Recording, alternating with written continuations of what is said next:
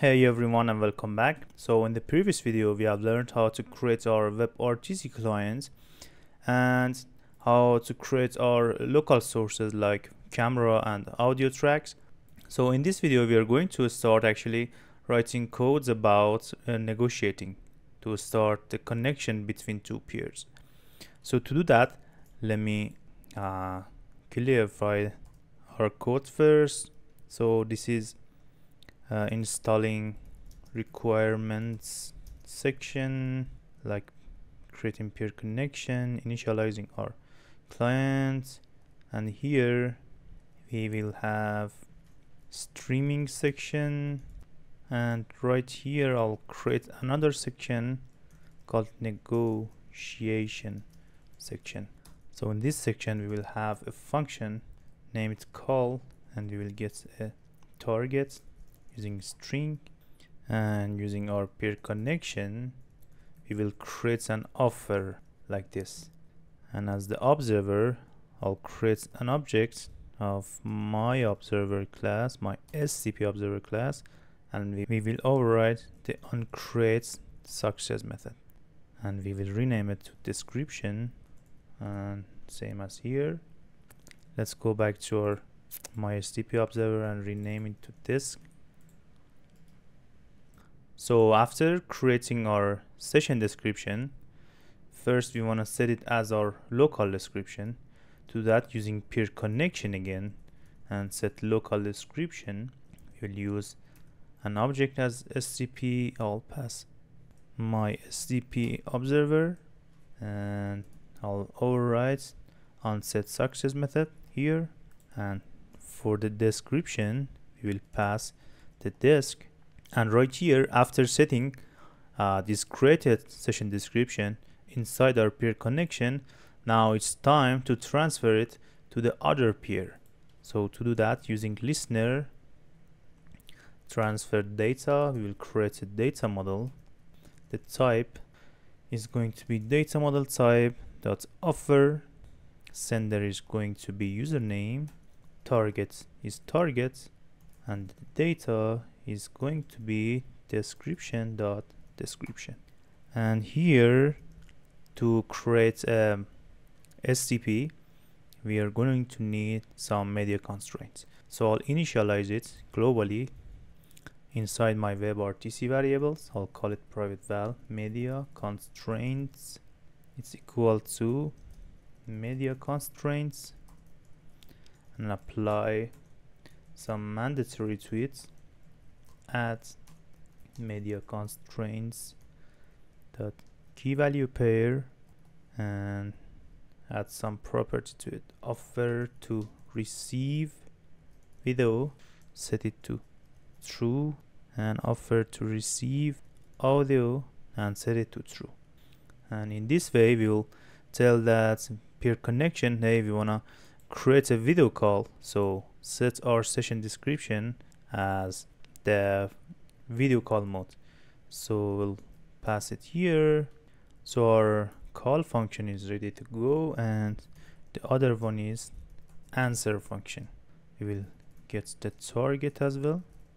Everything is same as the call, but with small difference that we have to create answer here. And my STP observer, I'm gonna use the constructor. We will use the onCreate success method, and after creating this session description using media constraints, we will set it inside our peer connection, and then as the observer I'll just create another SCP observer like this and override onSet success. So if this session description is set to my peer connection, it's time to send it back to the first peer that started the call and sent us their SCP. So to do that, using listener and on transfer function, I'll create a data model, and the type is going to be data model type answer. Sender is going to be username. Target is going to be target, and data is going to be description.description. And right now we want to create a function that whenever a remote session is received, we want to set it inside our peer connection. So to do that, I'll create on remote session received and get the session description as the input, and using peer connection set remote description. You can see we're going to need observers, so I don't want to observe anything, so I'll just pass my observer and the session description itself. And to handle the ice candidates, I'm gonna write a function add ice candidates to peer, which is going to get ice candidate of type ice candidate. Using peer connection, add ice candidates and add it to it, and create another function send ice candidates, and we will get a target of type string and ice candidate of type ice candidates. This function is used when our peer connection is creating ice candidate. So first we wanna add the ice candidate to our peer connection ice candidates, and then send it using listener to the other peer. So we'll create a data model of type ice candidates. The sender is going to be username, target is target, and the data is going to be JSON to JSON, the candidates. And we need some helper functions like close connection, which we will try to release the video capturer, release the local stream, and close our peer connection, just like that. And another function called switch camera, using video capturer that switch camera and pass null to it, and toggle audio, and we should know if should be muted of type boolean. We check if should be muted is true, it means it has to get muted. So our local stream will remove the track, local audio track, otherwise we want to add it back to our local stream. So add track, local audio track.